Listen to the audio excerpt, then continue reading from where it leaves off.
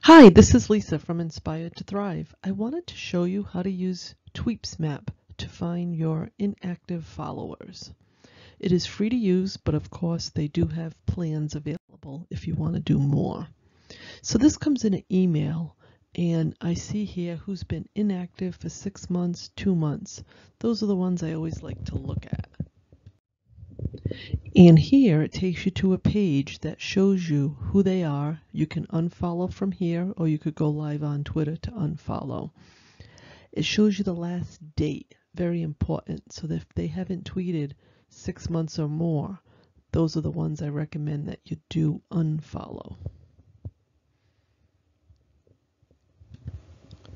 This is a really quick and easy tool to use. And this shows you the plans that they have. They start at $7 a month and go up, and it shows you the different options you have in each of the plans. There's really a lot you can do with Tweepsmap. And again, you can see you can analyze anyone. You can listen, explore, and it just shows you what's available. If you have so many followers, you may not qualify for certain programs on Tweepsmap, but it's a great little tool. I love it for finding my inactive followers on Twitter. I hope this has been helpful for you.